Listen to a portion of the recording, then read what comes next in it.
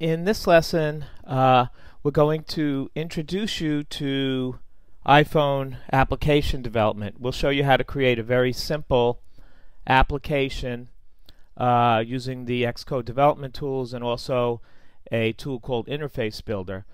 Another lesson, companion lesson that goes with this, which is the follow-up to this lesson, will show you how to use or apply what we're learning here to develop an actual iPhone fraction calculator application. As you'll see, that application is available for you to download from the App Store, and it also combines much of what we've learned throughout this entire course. So let's get started and develop our first iPhone application. Before we do that, let's just have a little background here, learn a little bit of terminology. You've heard about Cocoa, you've heard about Cocoa Touch. Cocoa is basically just a name that's given to a combination of two frameworks, namely the Foundation Framework, which you've learned about in part 1 of this course, and the AppKit framework. The AppKit is responsible for doing all sorts of things like presenting the UI to the user for a Cocoa application and handling all the events associated with that. Cocoa is used for programming native Mac OS X applications. Applications like Safari, iTunes, Mail, for example, would be written using Cocoa. Cocoa Touch, as you can see here, is a combination of the Foundation and the UI Kit frameworks. So you see these two, Cocoa and Cocoa Touch, have both the Foundation frameworks in common. And Cocoa Touch is used for programming iPhone and iPod Touch applications.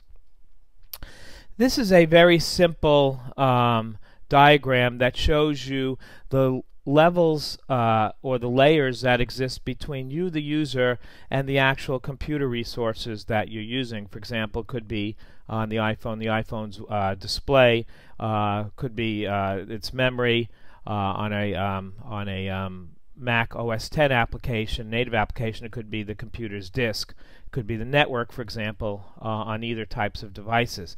So you have these layers, and up here sits your application. Your application is typically resting upon whatever frameworks you've built your application on. For example, Cocoa Touch. So your application will make calls through this layer, the Cocoa Touch layer, which will typically go down the chain to layers here like application services, core services, and at the very bottom is the Mac OS X kernel. That's the lowest level where the things like device drivers exist, which is code that actually knows how to talk to different types of devices, such as the memory, such as the network, such as the hard drive. And so that's just once again a basic overview or block diagram. And sometimes we skip some of these layers. For example, your application may actually go down and access code that exists in application services or core services, bypassing some of these intermediate layers, typically either for functionality or expediency. Looking to advance your career by acquiring new skills? Tired of expensive off-site training programs? Wish you could learn from the best instructors in the industry? Look no further than LiveLessons, self-paced personal video instruction by the world's leading technology publishers. Each live lesson comes with a DVD featuring 3 to 4 hours of instructor-led classroom training, sample program code that allows you to work along with your personal instructor, and an example-rich study guide.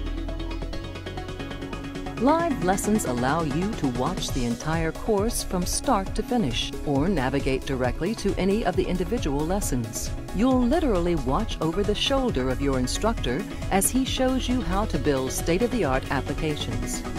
Live Lessons, the power of the world's leading technology experts at your fingertips. To learn more, visit mylivelessons.com today.